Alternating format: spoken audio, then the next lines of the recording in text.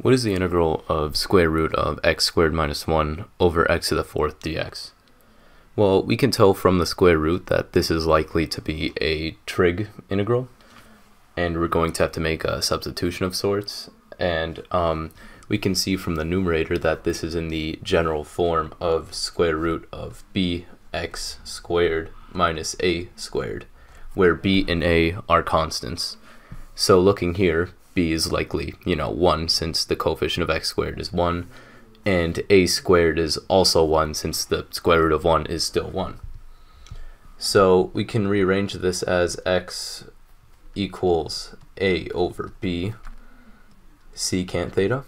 That is the form that you have to memorize, and given this form, we can determine that the tan squared of theta equals secant squared of theta minus 1. So now let's solve for a, which we again said was 1, b is also 1, and now we can determine what x is. So it's just 1 over 1 secant theta, so therefore x equals secant theta. So now we are ready to start this integral. So let's substitute secant theta for x now. So this integral will become integral of square root of secant squared theta minus 1. We don't need to do anything to the minus 1, it's just by itself. And that's over, again, secant representing x to the fourth power theta. And now, instead of dx, we're going to need this in terms of d theta, so that we will be allowed to integrate properly. So let's take the derivative here. Dx equals, well, we know that the derivative of secant theta is secant theta tan theta with respect to theta, d theta.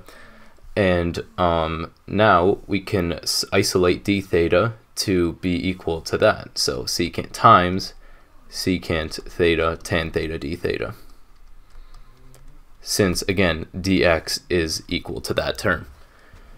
Now we can do a little bit of simplification and substitution. Let's do that right now. This is equal to the integral of, we can already tell from this term here that secant squared theta minus 1 is tan squared theta, so let's substitute that in, tan squared theta.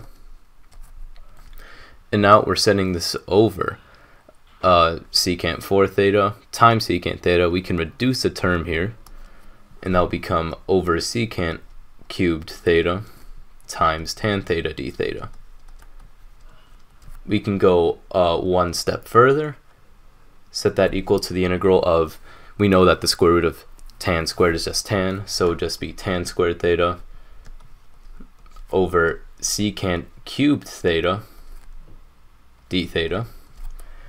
And now, to further simplify this term, all we have to do is split apart tan theta, since there's no other real way to actually approach this. So this will become the integral of sine squared theta over cosine squared theta times 1 over secant cubed theta, which is equivalent to cosine cubed theta d theta. Now we can see here two terms cancel out, and this will become equal to the integral of sine squared theta cosine theta d theta.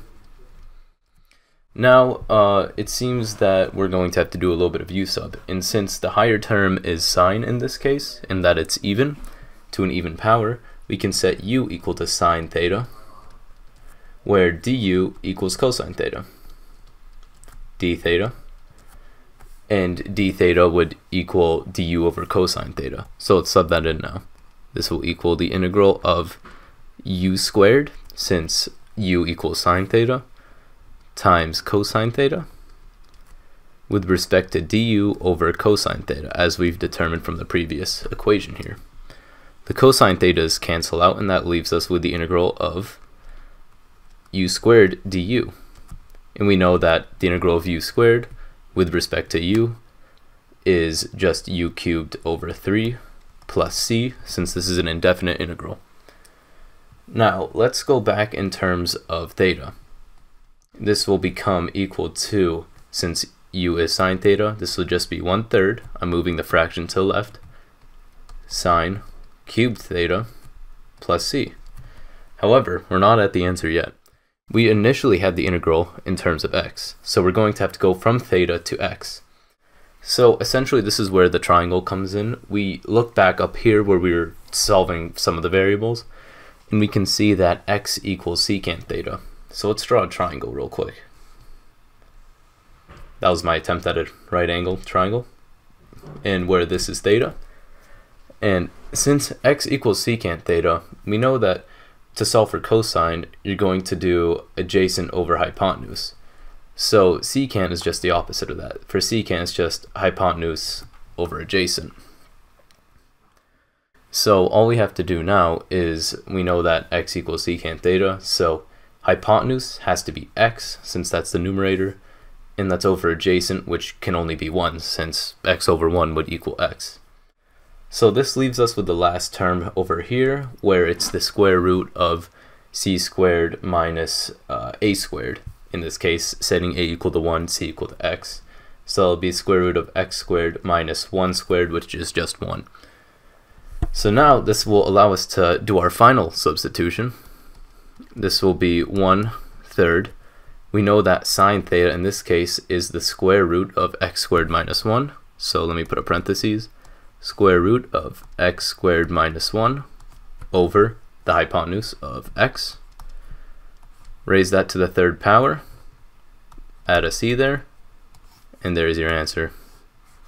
So that is the answer to the integral of square root of x squared minus 1 over x to the 4th dx. If you have any questions, please leave them in the comments below, and good luck.